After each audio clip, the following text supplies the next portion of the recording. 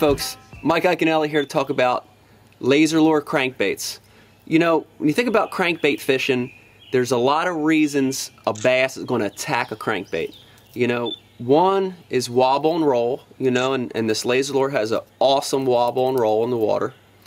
Another one is the look of it, you know, the color, the sight. So, you know, we've got laser lures in all these different colors to imitate, you know, the bait fish, shad or perch or crawfish.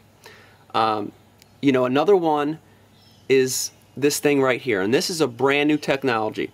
So we've got wobble, we've got roll, we've got the visual look, and now we're adding light technology. You know, we're adding this laser light. Anytime that bait gets wet, this laser light's going to come on.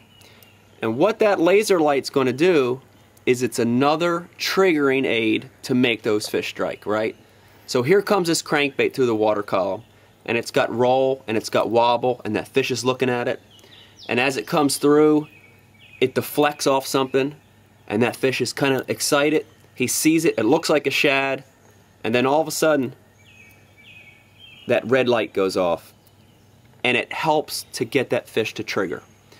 When you're fishing crankbaits, it's all about getting a reaction strike. That's why, without a doubt, these laser lures are going to help you catch more fish. A couple extra bites a day by using that laser light, that red light, to help trigger those bass to bite.